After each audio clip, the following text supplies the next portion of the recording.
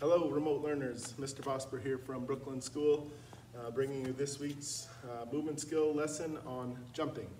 We need to remember that when we jump, we're starting on 2 feet, and we are landing on 2 feet, okay? So let's break it down a little bit, and I'll give you a couple activities you can do to try to work on your jumping. Feet are shoulder width apart, okay? We're gonna bend our knees a little bit, and then we are going to bring our arms back, and we're going to load our knees by coming down, and we are going to explode forwards as we bring our hands forward as well, generating some momentum for our body to spring forward. So it'll look like this, and when we land, we want to bend our knees to cushion our landing and have our hands out, almost like we're riding a motorcycle, okay? So let's do a front view. My feet are shoulder width apart, and I'm bending my knees, and I'm swinging my arms back, loading my legs, and jumping forwards, and again, bending my knees, arms out like a handlebar. Good. Activity number 1 for you to work on your jumping. I have beanbags, I'm at school right now, but you could use socks, you could use spoon, you could use any item you want. You're gonna have a starting point, okay? So my starting point is right here, and I'm gonna set up 3 distances for me to try and jump to, okay? Just really simple, so I'm focusing on my technique when I do it.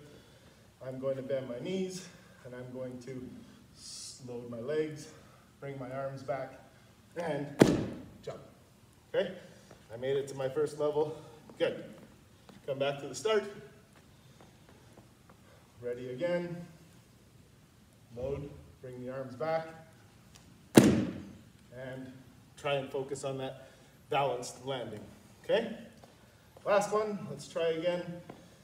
Here we go, shoulder width apart, bent at the knees, I'm gonna load, and then I'm gonna release.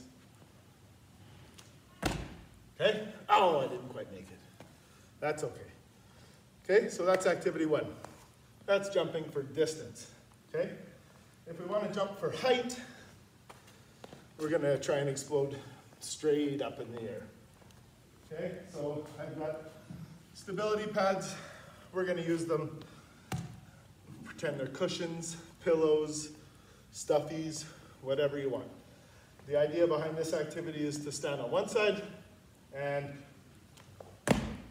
jump up and over top. Okay, let's add a second cushion or stuffy. Okay, so here we go. We want to make sure that we load our legs and up and over. Cushion number 3.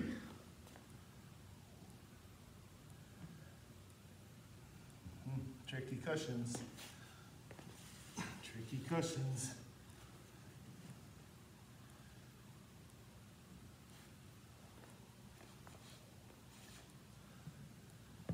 Cushion number 3. Okay?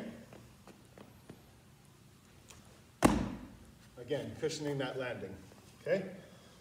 You get the idea? I can't add any more right now, but work on exploding up, and when you're going for distance, exploding out. Okay? Have a great week. We miss you guys.